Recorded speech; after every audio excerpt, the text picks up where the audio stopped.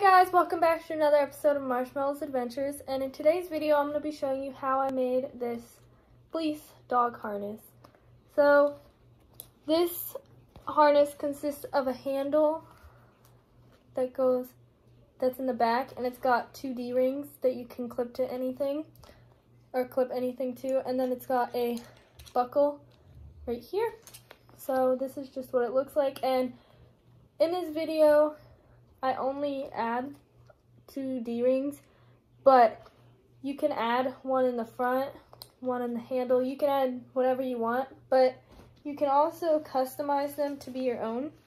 So that one was orange and black, and then I have just this white and blue one. This one does not have the D-rings on it. As you can see, I have to add the D-rings on it, but yeah. So let's get on with the video.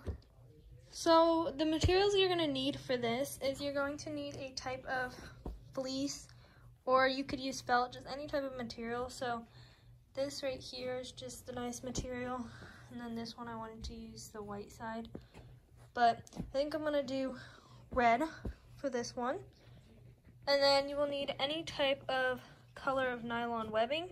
So I just have some options here. I have black, I have pink, I have yellow, but I think red and yellow would actually look really nice.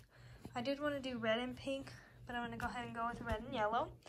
Then you're going to need a buckle. This is the type of buckle I use, and it just, if I can get it to unbuckle, that's what it, so you're going to need one buckle.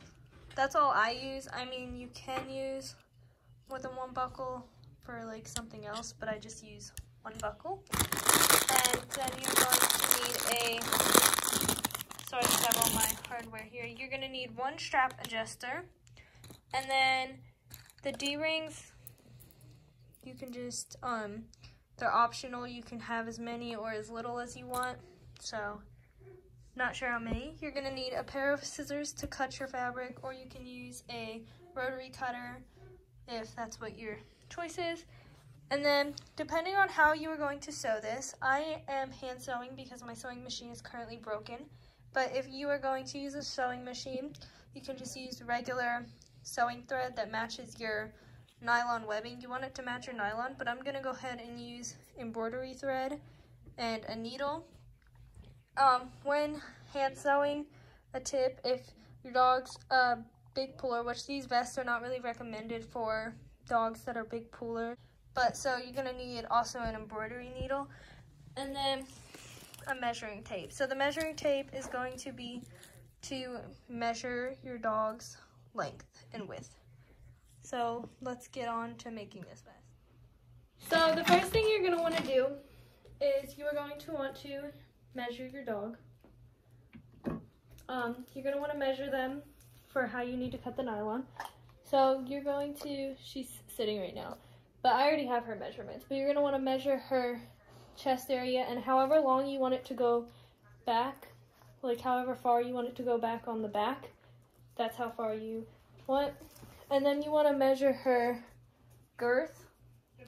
So, like right around the arm, like right around their shoulder area, armpit area. That's where you want to measure. And then you can go ahead and cut your nylon and your fabric. So with cutting the fabric,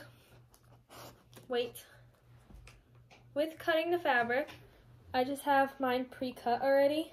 So I know her measurements. But with the fabric, you are going to want to cut the full length for the chest area.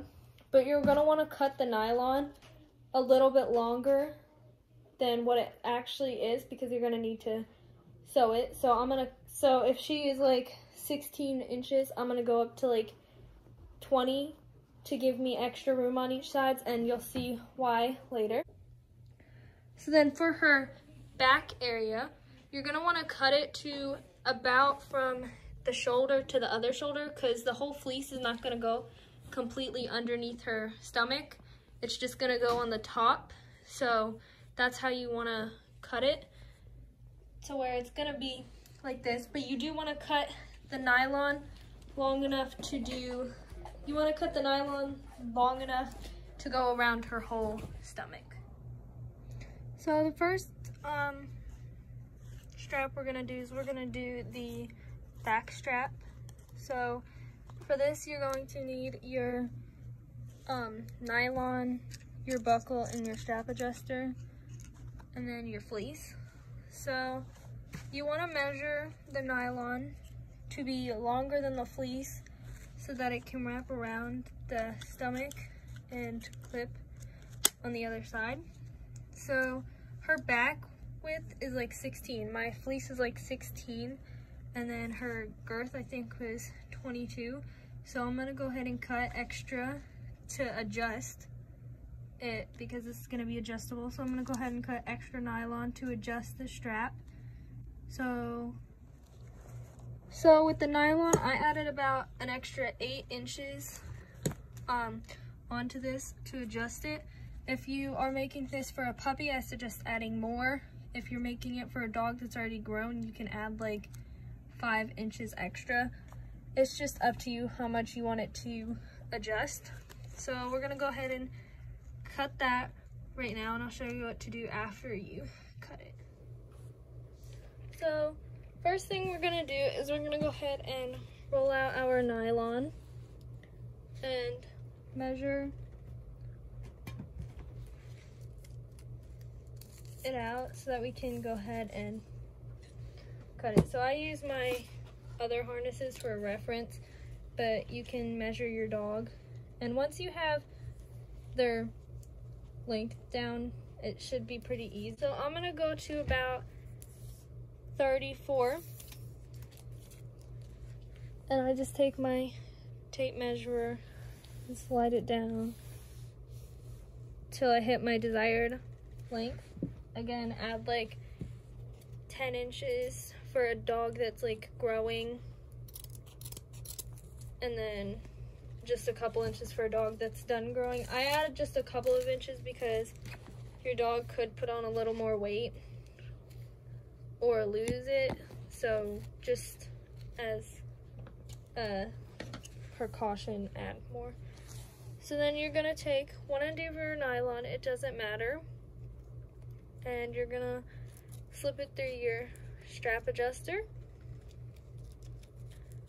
just like that. And I am using a 1-inch nylon. You can use whatever size nylon you want. If you're making it for a smaller dog, you could go with 1/2 inch or 1/4 inch. It's just a preference. So once you have your strap adjuster, it should look like this, and you want to fold this piece over, and you're gonna go ahead and sew along right here. I like to sew it. You can use hot glue. It's not going to be very sturdy, so I suggest sewing it. So I'm going to catch you guys when I'm done sewing this. So I finished sewing, and as you can see, you can't really see the stitching because it does match the color, but I just sewed it. So now what you're going to want to do is you want to take the part that is this, there's a flat side and there's a part where you sewed it. So you're going to want to go ahead and lay that down, and you're going to want to go ahead and take your buckle, and it doesn't matter which side you put on which, but I like taking this side. So we just have our nylon laid out. You want to make sure there's no curves. You're going to take your buckle and you're going to put it through the first loop. Yeah, you're going to put it through the first loop, and you're going to come up, and then you're going to go back down into the second loop like that. So this is what the other side looks like, and you're going to go ahead and pull all the way through, and then you're going to pick up this side again, and your strap adjuster, you're going to go through like that, and then you're going to go back down on the other side like this, and you're going to pull, and you want to pull out any of the curves, And we're gonna go ahead and just pull this some. So what you should have is you should have your buckle and then your strap adjuster, and it should look like this. If you need to pause this to catch up, or if you need to go ahead and rewind, then go ahead and do that. Next, you're going to want to go ahead and clip your buckles together so that you know that you have it the right way. And you want to go up above the buckle, and we're gonna go ahead and put it through like that, so that way when you sew, this will be what the inside is and this will be the outside. So I'm gonna go ahead, you don't want to sew this yet, you want to leave this part unsewn because we're gonna sew this later. So you're basically done with your strap. So then what you're gonna want to do, again, don't sew this, it's very important, don't sew it. You don't have to sew this side either because the side's already attached. We're gonna go ahead and take our nylon, and hopefully you've measured it to the right length. Again, you want to measure it to just to where it only covers the back of your dog's back. You don't want it to go underneath the stomach. You can have it go under the stomach, but I just have it go over the top. So I like having, you can choose how thick you want your fleece to be. This is the side I am using for the outside. So whatever your outside is going to be, you want to face that down, just like that, so that the inside is going to be facing up. Because when you fold it over like this, this will be the outside, as you can see. So again, you can choose how thick you want it to be, but once you have your desired width, you want to go ahead and fold it over and make sure that it is straight. And you might have some pieces that don't completely touch, but that is fine. Then you're going to want to take your nylon, and it does not really matter which way you place it, but we're going to go ahead and place our nylon down just like this. And you're going to want to move the strap adjuster.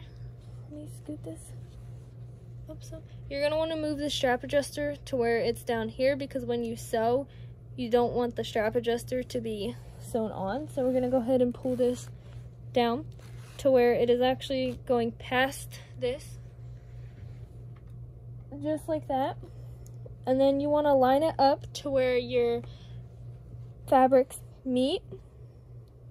And I like, if you need to, you can pull one side over some to make it match up more so that it is even, the nylon is even. So we're just lining it up like that. Then you can go ahead and take your nylon strap that you did and line it up, and you're going to want to go ahead and sew all the way down on both sides so that it is attached. You don't have to do anything with this right now. We're going to go ahead and leave it like that. And then with this, when you're sewing, you want to make sure to sew this fabric down. So if you do have pieces that don't touch, you want to make sure that it is being sewn through the nylon so that you don't have any of the fleece coming up. So then once you've sewn that, before you sew, I like sewing this part first. So with this part, how we didn't sew it, what you're going to do is you're going to take your fleece and you're actually going to fold this behind it so that when you sew this strap, it is being sewn on the back too and in the front. So you want the buckle, and I like leaving a little bit of a room so that the buckle's not completely on the fleece. So I would say go about an inch and still have the nylon back like that. So then you can sew that there and then sew down here at the bottom. So I'm going to catch you guys when I have this sewn. So yeah. I have finished sewing all the way down. I sewed at the buckles here on both sides, and I did the same with this side. So as you can see, this is the back. It's completely sewn. And this is the front. So then what you're going to want to do is, you can sew this right now, or you can wait to do it later, but you're going to want to sew this shut on both sides with a color that matches this, and just kind of straighten them out. And then once you do that, you're going to want to get your other piece of felt and lay it down. And you're going to want to go ahead and cut your chest strap. So on this harness, the chest strap goes all the way across and connects at the bottom. So it connects here and here. So what you're going to want to do is, in order for the nylon to go and meet this edge, you're going to want to cut about another inch to make it match up.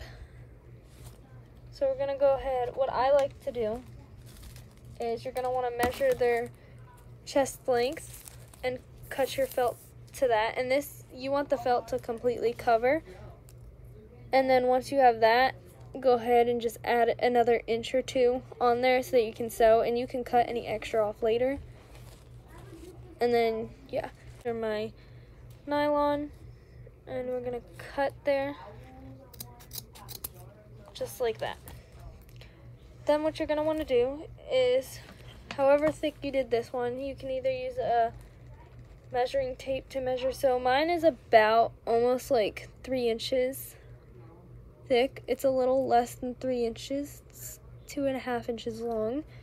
So that's a good length for me. If you're making this for a bigger dog, I would suggest maybe making it a little bit thicker. If you're doing this for a smaller dog, you can go smaller. But so you're going to want to have this pretty close and on hand so that you can go ahead and fold this over and match it up with this length, because you want them to be the same thickness. So that's a pretty good thickness. Maybe come in a little bit more. Sorry. And then we're gonna go ahead and take our nylon, and we're gonna lay it down to where there's about an inch or two hanging off of each side. So I have about an inch there and about an inch there. It doesn't have to be perfect, you don't have to measure it, but we're just gonna do that. So then once you've got this, you can go ahead and sew like you did this one. You're gonna wanna sew at the edges and on the other side, and sew all the way down. So I'll catch you guys when that is done. So once you've gotten this completely sewed and you have both pieces done, what you're going to want to do is, you're going to want to line this part. You want to take the back strap and the chest strap and take one side, and you're going to want to line it up along here, just like that. And you're going to want to sew, and you're going to want to sew here, sew all along here and right here. And then you're going to want to do that to the other side. And you're going to want to line it up and then sew again. So I'm going to catch you when I'm done doing that. So I have finished sewing all along here and here. And then we have this side. And as you can see, these edges were rough in the beginning, but I ended up just trying to line them up the best as possible. So you should have basically something that looks like an L with like two sides, like a two-sided L in your buckle. So the last step that we need to do, let me show you my other one, is we need to add a handle onto this, just like this, and you can add D-rings, as many as you want in whatever places. So I'll go ahead and show you how I did that. But we're gonna take the handle now, and this is just a personal preference basically on the handle. You just want the handle to be long enough to be sewn from here to have like a handle space, and then here. So on this harness, if I get my measuring tape, I have the handle, the actual handle part, so starting from like here is about 14. So the handle's about 14 inches, the actual handle part. The nylon that I cut